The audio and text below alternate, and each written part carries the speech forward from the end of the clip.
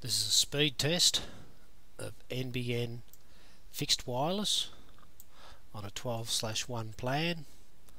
I'm with DCSI in Victoria, Australia. I used to have a 8 meg ADSL connection. I'd be lucky to get 800 kilobits. Pretty disappointing. Difficult to do, even just watch a YouTube video or something. And I've also had fibre to the home, and I think there's another video somewhere else on the channel about that, and I think the results are pretty similar for the fibre to the home compared to the fixed wireless. I think the ping times are probably a little bit slower, generally speaking.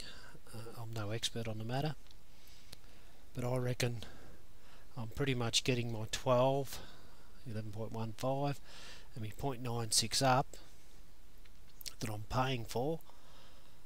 So all the politics and crap aside, when you actually get it and you're a consumer and you're using it, it basically delivers as far as I can tell.